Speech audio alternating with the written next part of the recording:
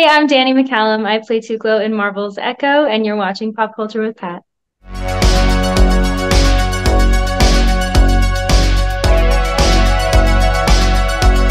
Hey guys, welcome back to Pop Culture with Pat. I'm so excited to be joined by today's guests. Today we're going to be talking all things Marvel's Echo with Dannie McCallum, plays Tuklo in the series. Thank you so much for coming on the show today, Danny. Thanks for having me. I'm so excited to be here. You're very welcome. I'm so excited to talk to you about this show. But before we kind of dive into all things Echo, I wanted to just ask you too, as I do a lot of first time guests on the show, just how did you kind of get started in acting? What was like your inspiration, for getting into the field in the first place? When I was little, in my hometown, my hometown is very focused on sports. But when I was little, there was this traveling theater that would come through during the summers, and they'd only be in your town for a week. So you'd have 2 days of auditions, like 3 days of rehearsal, and then like two performances, and then they would just move on to the next city. And my parents put my older sister in it, and I saw her doing it, and I was like, well, I want to do that too. So then I auditioned and got in. I was a mouse in the Pied Piper. I was one of like 20 kids they had just running around in a mouse costume on stage. But yeah, I started in theater. That was where my heart was for, gosh, my whole life. And now you're here on, one of the biggest shows on Disney Plus. Now, you've been doing this for a little bit now. What advice would you give? Because I mean, it's definitely a challenging field to get into and continuing to pursue. So, what advice would you give to any actors that are maybe in the field like right now that are working their way up, or just people that are maybe looking to get into the field initially? Yeah, I think honestly, it's a lot of no's, and you have to be prepared for that. I think facing rejection multiple times, sometimes multiple times in a day, is a really tough thing to deal with. But I think you have to go into it with the mindset of it's never personal. It's always a business. This is truly a business, and you can't stop after one to 100 no's. If this is something you really love to do, you're super passionate about it. Um, don't lose that passion just because you're not the right fit for one project out there. There are so many things going on in this industry, so many studios, so many streaming sites that are now, everything's original content. And also if acting isn't where you want to go in this industry, and it may be writing or directing, don't lose the passion for the stories that you want to tell, because everybody's story is important. Everybody's story deserves to be heard and deserves to be seen, because there is somebody out there who wants to see themselves on screen, and maybe you could be the one to push that and be the first person to do something like that. Yeah, and what you're saying, it's so true about just as far as like, I feel like nowadays, especially with all the different streaming sites that we have, just so many more opportunities where obviously, years ago where we didn't have streaming and it was all just like theatrical, or sometimes there was like direct to video like projects, but there's definitely a lot more opportunities. So even if you don't get like that initial, like maybe a project you're really hoping to get, maybe there's like a couple other projects or opportunities that might open up for you, or like you said, just going into different avenues in the field too, because there's so many different positions within the film industry. Absolutely. And I think something that always resonated with me, that it was advice that I got in the industry first coming in, was don't worry about winning the project, just win the room. Make sure you go in that room, or you go in that Zoom audition that you've got, or you're on that self tape that you're doing, and make sure you win over that casting director and make a fan. Because if you're not right for this project, that's fine. But that casting director is not only casting one project, they're casting so many others. And in the back of their head, even 2 years down the line, they could be like, you know what, I remember this kid I saw, and let's bring her in for this, or let's bring him in for this. And you could have not auditioned for that person for years, but you won them over that one time, and they will bring you in because they like you. You're reliable, you're consistent, things like that. Exactly, making a good first impression for sure. So Mhm. you play Tuklo in the Marvel series Echo, which is streaming on Disney Plus now. What was your audition process like? Just because I'm always curious, especially when it comes to projects, involving Marvel. They're so secretive and all that stuff. So what was the audition process like? Yeah, it was very secretive. You sometimes you can't even go through your own team, and I was just told, it's a Disney show, And I thought, I grew up on Disney, so I thought like High School Musical, like Wizards of Waverly Place, like is that what cool kind of show? And then I got the sides, and I thought, this is nothing Disney that I would ever like. This is not the Disney that I know. And studios evolve, and so I was like, okay, maybe we'll see what it is. And I auditioned, and I auditioned for a couple of different roles in the show, and then I didn't actually know it was Marvel until I booked the job. Months after we had started this whole process, and finally I got a call while I was working at a restaurant, and they said, "Hey, you booked it," and I was like, "Oh, that's amazing! Like, what is it? Like, what have I been doing this whole time? What's so secretive?" And they were like, "It's Marvel." And I freaked out. I just like started crying Oh, immediately. I can imagine, yeah, too. And I'm curious, like, what was your relationship with the Marvel Cinematic Universe coming into this? Like, were you a fan? Had you watched any of the other projects, or is it just something that you were aware of, but you didn't necessarily see some of the previous stuff? Oh no, I mean, I have a younger brother, and my family and I watch Marvel all the time. And my one of my best friends actually in we've known each other since we were very young. We went to college together, and we were roommates. She actually has like she's a big Marvel fan. She's got the book with all of the universe timeline. She has sat down and watched everything in timeline order. She tried to make me do it once, and I was like, that's too many days. A lot of But dedication. but yeah, so of course I knew about Marvel, and I love Thor, and I love a lot of stuff. I watched Hawkeye before this, and because I think Jeremy Renner is an amazing actor. So Yeah, I mean, and good kind of prep work where even though Echo does stand on its own, if you watched Hawkeye, it definitely helps going into the series. yeah, It's where you have I the mean, I like that character. episode one definitely gave the backstory to people who hadn't watched Hawkeye or hadn't watched anything else. But Echo definitely is a standalone show. You can watch just our show, and you'll know everything you need to know about what's going on. Exactly, which is really nice too, because I mean, like you said, at this point, we're like what I forget the top of my head, like 30 plus movies in, several Yeah, TV series in. So it's you don't want to you look at that coming from the outside and you're like, that's a lot of homework to catch up that's to a if you wanted to long watch this. time to watch one show. Exactly. Yeah. So can you talk about, just being on set for that very first day and then stepping into, your character's costume, what that kind of just felt like entering that world for the first time? It was very surreal, kind of like an out of body experience. I actually got off the plane where we were filming in Georgia. Got off a plane and immediately went to set to go get our costumes done because we were kind of on a quick timeline. And I put it on, and I thought, what's going on? Because at that time I still hadn't read, you don't really get your whole episodes and your whole script or anything like that. You're going to get the pieces of your scenes that you need. Yeah. So when I put everything on, I was like, what's going on? I'm still so confused. But I got to put on the dress for the first time. We fit everything, and I was like, okay. And then I put on my light horseman outfit, and that is when I felt so strong in that outfit. The jacket, everything was very hot. It was very warm. Oh, I imagine. um, but getting on set the first day and kind of not knowing what people were going to treat me like, and how people were going to react to me as I was just a small fish, that's all I am.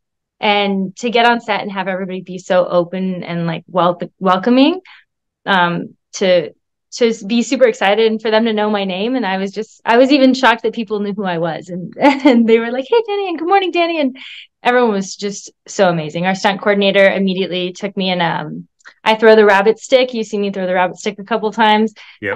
That was the first thing I did while I was in my dress. He was like, "We're gonna pull you over here, and have you ever thrown one of these before?" I said, "Absolutely not." Like, where in my daily life am I using a rabbit stick? So Keith was our stunt coordinator, and he really got me. He was the first person who kind of went like, okay, we're good. No nerves, no anything. This is what you do. And I was like, yeah, this is what I do. You're right. You're so right. This is exactly what I do. That Yeah. must be nice too, because I mean, like you said, coming into a project, something done by Marvel, I feel like it's kind of natural just to feel a little nervous because you're like, wow, I'm on this, this big production, this big set. So it's really nice that everyone was just so, welcoming to you, coming on to the project. Yeah. I felt really I felt really loved on that set. I did. I felt like everybody truly loved what they did and really wanted to make this project as amazing as it could be. And so we all worked together pretty well. What were your when you did actually get to read some of the scripts like for the scenes with your character, what were your initial thoughts of her when you first kind of got those, those breakdowns? She's so cool. Like she's so cool. Like I just agree. I there's no other yeah, like there's nothing else I can say. She's so cool and so strong. And I think that's something that, maybe women are sometimes told, you need to be this and you need to be that and don't be so strong and don't be so aggressive or whatever. And it's like, wow, no, she stood, she stood up for what she believed in and she followed her heart in whatever way she decided that was going to go. And I mean, it worked out great because she saved her dad. Yep, exactly. And like we were talking about, beforehand before we jumped on, just saying that it's pretty crazy when you're watching a series. You have the main character Echo, and but you get to episode, I believe it was episode three was like your episode, and you just see this character and you're just instantly mesmerized and want to learn more about that particular character. Like I said, I would love to see like almost like a spin-off series just focusing on your character because I was so captivated about just her presence, but also learning more like about the lore and everything like that. So and and you have to really knock it out of the park to do that with not being something where it's like, you're in like every single episode of the series. Yeah. Fingers crossed. I mean, from your lips out to Marvel's ears. You're like, yeah, Yeah, let's go ahead and do it. yeah, it was a really fun, they were really fun shoes to step into for sure. And I think that's always our job as an actor is to mirror the human experience and somebody out there at a certain time in this entire, lifetime of ours, went through that and goes through that in whatever way they do. It doesn't always have to be the time that the show, like that piece of the show was set in, but women go through that all the time. And there's a line in there that men are life takers and women are life givers. And it's like, we are so much more than that. And for Marvel to even push for that and this to be like, a show about the matriarchy of her family as opposed to the patriarchy of the family. Yeah, no, this show, I just didn't realize. I was interested, obviously, seeing the trailers. Like, I was like, yep, definitely going to be checking this out. But once we actually got into the series, it was just so much more than I guess I was even expecting it to be. And just, I myself, I didn't really know a whole lot about like the Choctaw people. And afterwards, I found out that there's actually a website that they put up for the collaboration between the Choctaw Nation and Marvel. And so I was reading through Mm. some of that stuff. And so I was obviously loved Echo, but just I wanted to even learn more about the lore and all the stories that these people had to tell. I thought that was really fascinating. Yeah, I think it's so important for people to see other cultures on screen because just like you, maybe there's something they see, they go, wow, it's really fascinating. And let me learn more about those people in that tribe or that clan and kind of dive deeper. And then that's how you realize that like, oh wow, things are going on outside of like whatever we see in the news all the time. And I think that's collaboration not only with, with Echo and the way we do things in this entertainment industry, but also then people like you could find a soft spot in your heart for something that's going on in Choctaw Nation and how you can help with that. And that's the kind of networking and that we need to be able to see other people's cultures and traumas and things like that. Even the beautiful, oh my gosh, the scene where, we're at the powwow and it's silent because you're in Maya's head. And Yep. just to see the beauty of the regalia that the Choctaw people are wearing, it's stunning. And, we would never, I don't think you'd ever get that on such a big screen unless some, major person out there was pushing for it. And Marvel was the one to do that. Yeah, it was so cool that, the collaboration that they did, with the Choctaw people. And like I said, I'm still I feel like I've obviously only like scratched the surface, but it's something that I've been, looking into and gathering like more information just because it's something that I was really interested in. Hey, we only get to see a glimpse of Tuklo's life when we first, see her like in that episode. Did you come up with any additional like backstory, whether it's even like before we meet the character, or even maybe what her life looked like, after, what we see in the show? I definitely did a lot of work on before we see Tuklo and what her life is like. Why is her dad such a big presence in her life? Where is her mother? Does she have siblings? And I kind of decided, along with our director Kat, we kind of went back and forth, but yeah, we kind of decided that my mother unfortunately was killed when I was young, and so I only grew up with around my dad and the light horsemen, and I was the girl and they were the men, and they would protect me, and but that's all I saw growing up. And sometimes as a kid, when you mirror the experience that you see growing up, and that's kind of who you step into in the shoes you fulfill. And so I only knew light horseman duties. I only knew of that kind of lifestyle. So Yep. it to on Tuklo's end, in my mind, it was, oh, I would absolutely do this. And this is maybe what my dad has even been preparing me for my whole life, is to step into these shoes. And so I think that's why Tuklo feels so comfortable going like, hey, I'm ready to join you. This is like, it's my time. And for my dad to go, what? This is not like that. It's not at all what we were going for. That's why I think it's so heartbreaking for her, is because she grew up going, oh, this is what he's preparing me for, and this is all I know. So to not have a life in that, what do I do? Yeah, that's all she knows, like up to this point. So I'm always curious because I know sometimes actors will do that. They'll go into like a backstory, but sometimes they don't. They just kind of come in, with what they have there and just go with that. Um, this series, we got to return home with Maya and got to learn about her family. What did you learn about yourself just working on this project? I think I probably uh, relearned some stuff about myself that maybe I had forgotten, living in LA and working in this industry, how strong I can really be. And there's a line that I say, or there's a line that, comes on screen, that says, they will see me for who I am, not who they want me to be. And I think that's a lesson that I had to relearn myself, because I think in this industry, and coming from a small town in Texas, people want you to be a certain thing, and your culture sometimes pushes you to be a certain thing, and then you have to remind yourself, like, no, like, you should see me as who I am and who I've always been. And parts of me were raised to be certain things. And, I can't push those things away. I have to, my parents raised me to be a dreamer. My parents always told me, you can be anything you want. And don't forget that anything, you can choose anything, and we will love you and we will be proud of you. Um, and then, of course, you get to a certain age where they're like, well, make sure you have a steady job and make sure you got security. And you're like, but this is what I want to do. You told me anything, so this is it. That's what I'm Um, doing.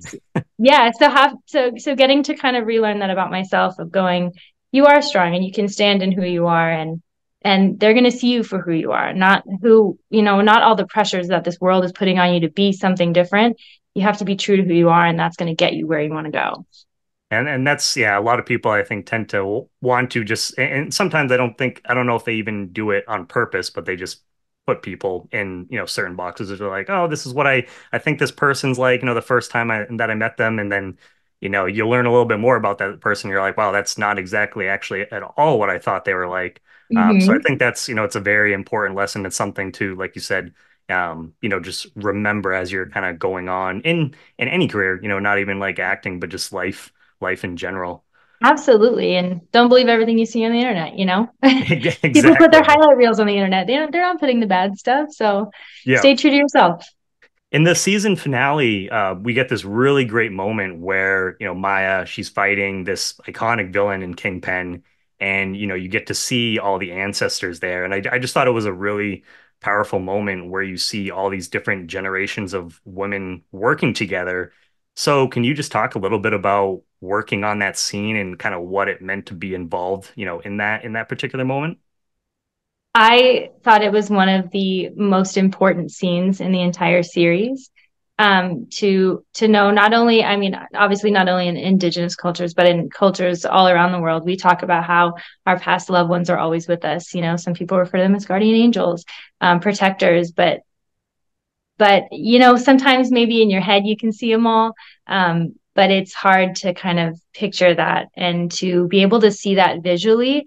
I think was so important for people to remember, and for maybe for Maya to see, in herself that, oh, wait a second, all these women are around me. The generations are echoing all around me, and and not only, their lineage, but I am their legacy. I am them. I have to carry them with me moving forward.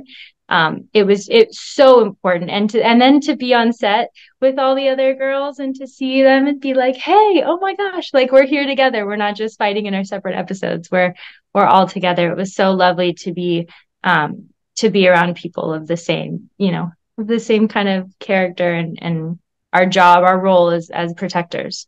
Yeah, no, I thought that was just such a great way to wrap up the series. And I imagine, like you said, just being together with all of them, it must have been so much fun just having all you guys on set, shooting that, particular scene in that episode. And I like how they really incorporated that with her name for the series. They kind of gave that, and I don't know if that's something because I myself I'm not as familiar with her when it comes to the comics. So I don't know if that's something, guys, if that is something in the comics, then my bad. But I thought it was really cool coming into this not knowing as much about the character and giving that kind of like meaning behind her name. I thought that was really neat. Yeah, it's just I think it's a really beneficial character to have in this not only universe of Marvel, but in the world, to show, she is so cool and she's such a badass. Excuse my language. And You're good. she really does fight. I mean, Alaqua, our lead, shooting as Maya, she really does fight for what she wants, and to represent so many different communities, the deaf community, amputee, and indigenous. Wow, like, to have all three in one, and to show that people with disabilities or differently abled people can do so much more than what this world even allows them to do and assumes that they can do. She's so cool, and yeah, she's cool. I can't imagine too, just coming into this series. Like obviously, we got to see her in Hawkeye, but there must have been some nerves in there for her for sure, representing all those different groups of people and being on the screen. I mean, she killed it. She was Yeah. amazing in the series, but I imagine it's like I am a representation of these different groups of people, and sometimes, or this might be the first time different groups of those people seeing someone like that on the screen, like for the first time, just to kind of like carry that. But yeah, she should be very proud with how, everything, all of you guys, honestly, the way that the whole like series like turned out, it was amazing. It's one of my favorite series that Disney Plus has done so far for Marvel. I'm so glad. I'm so happy to hear you say that. I think like I said, she's just a really important character to have in this world. And yeah, I'm super thankful to even be a part of it, and even, have a little piece of it, a little piece of myself in the MCU for I Yeah. guess the rest of time. Who knows? And you never know what happens. Like, we kind of talked about the spinoff, potential of like a spinoff series, but even just like, popping up in other series, Maya Yeah. like coming back, into other series or movies, you could, pop up. We kind of talked a little bit about this, like I guess like already, but I wanted to ask you, what does it mean to be involved in a project like Echo, where cultural representation was at the forefront of this series?